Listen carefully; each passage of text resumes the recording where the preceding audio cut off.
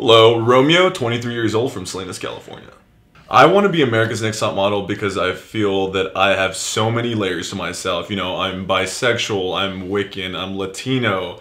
I'm a whole different type of model compared to all these other guys in the competition. I'm editorial, high fashion, and I feel like somebody, if not everybody, can relate to me in some sort of way.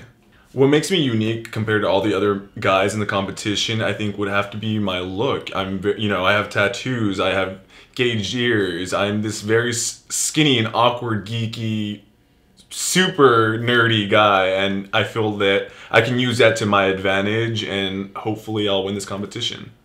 America should vote for me because I'm this person with all these different layers, and I feel that, you know, somebody, if not everybody, can relate to me in some sort of way.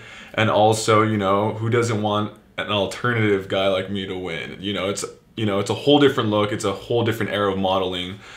America, vote for me, please.